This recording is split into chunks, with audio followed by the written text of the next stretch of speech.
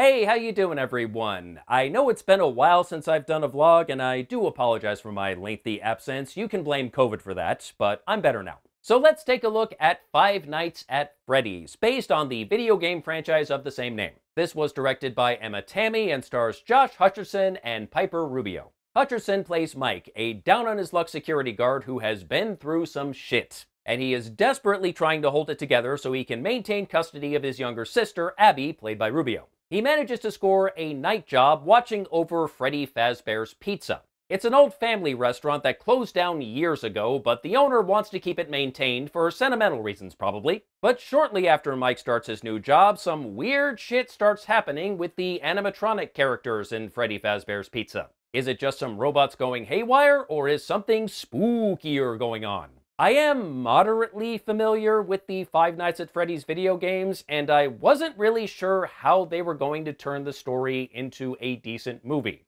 And apparently the filmmakers weren't either. But I didn't really expect all that much going in, so technically I can't say I was disappointed. Hutcherson does his best in this role, but Mike is just not a very likable protagonist. The very first time we see him, he beats the ever-loving shit out of a guy who he thought was kidnapping a kid in a shopping mall, but it turns out the kid was his own son and he wasn't doing anything shady at all. So he put a guy in the hospital for no reason.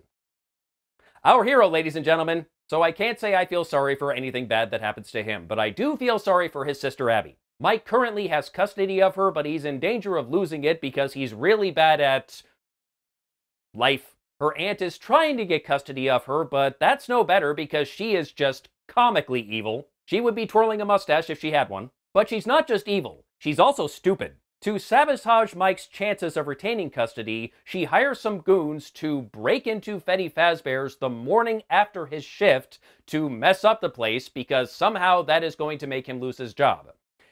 It was not at all clear to me how that was going to work. The restaurant is closed anyway, so it's not really clear why anyone should care if someone breaks in and messes up the place. And it'd be one thing if they broke in because of his own negligence, like he forgot to lock up before he left, but I don't believe that was what happened. So as soon as the police see the obvious signs of forced entry, they're gonna know it's not his fault.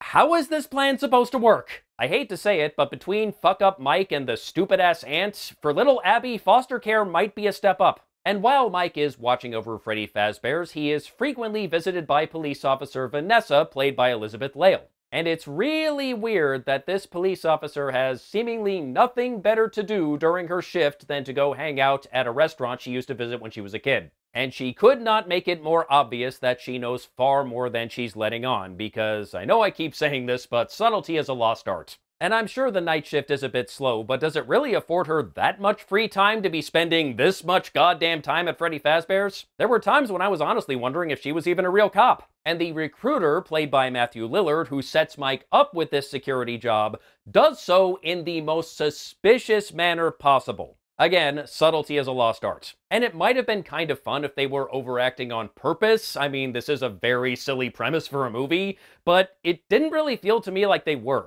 The story is not very well done. There's this weird thing about Mike's brother getting kidnapped many years ago and he never saw him again, and they somehow tried to tie this into the owner of Freddy Fazbear's, and I really wasn't buying it. I didn't really buy the way the kidnapping happened in the first place either, for that matter. All of this stuff just felt really contrived and also unnecessary. They really didn't have to try to tie all this stuff together. Mike could have just been some random-ass security guard who happened to get stuck guarding a haunted Chuck E. Cheese, and it would have been fine. And maybe I missed something here, but there's this other character who is basically babysitting Abby while Mike is out working, and she is constantly at the house, and it is also made clear that she is not getting paid for any of this, and it's never really made clear who the hell she is supposed to be.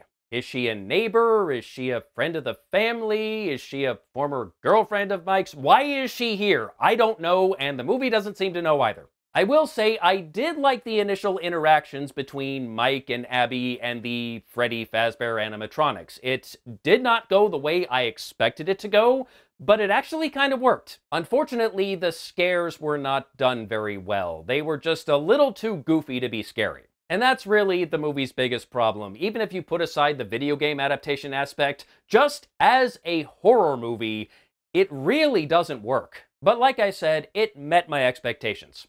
I expected another weak-ass video game adaptation, and I got it. If you're a fan of the games, the fan service might be enough to get you through it. I still would not recommend paying full price. And if you have Peacock, you don't have to pay anything. And if you're not a fan of the games, I would say don't bother. It's not worth your time. And that's all I have to say about Five Nights at Freddy's. Till next time, take care.